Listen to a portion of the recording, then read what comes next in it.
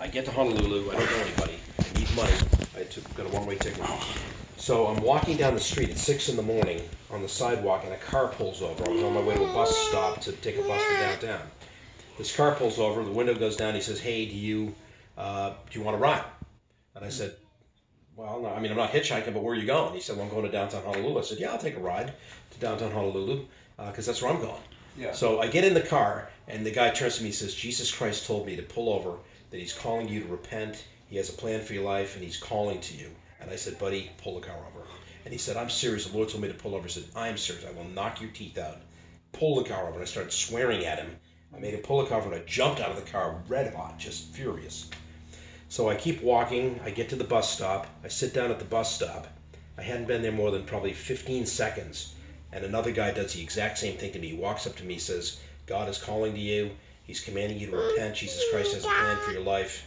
You know, God's calling you." And I was like, what is going on in this place? This is weird. I'm like, whatever, dude.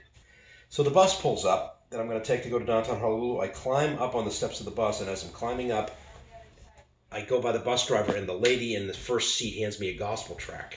Yeah. So for the first time in my life, I read the gospel tract because I was raised Roman Catholic.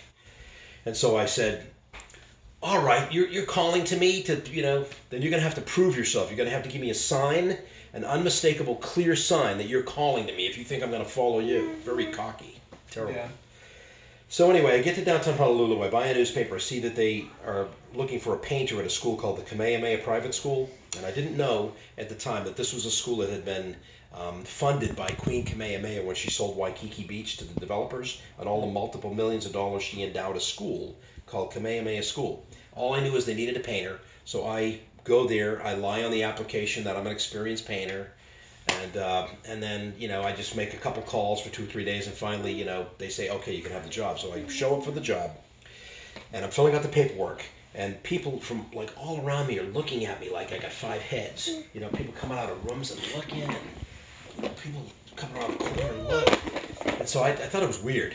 So I fill out the paperwork. I get on the painting crew. I get with the painters, and the head of the painting crew says to me, "So who do you how did you get this job? I mean, who pulled strings for you to get this job?" I said, "Nobody pulled strings for me to get this job." I said, "It was in the paper. I just applied." He said, No.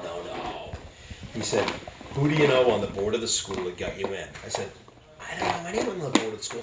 I've only been in Honolulu 4 days. I'm from Boston." And he said, "That's a miracle." I said, "What's so miraculous about that?"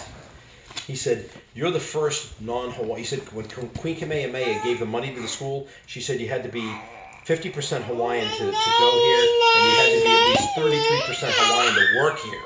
He said, "You're the first non-Hawaiian that's ever been hired here in 78 years.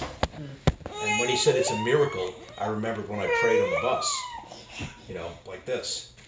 And so I got home the next night, that night, and the next thing I know, I'm on my knees crying out to the Lord to save my soul. And I knew it was God had done the whole thing. I know I wasn't searching for him, I was running from him, but somehow God in his grace changed my will.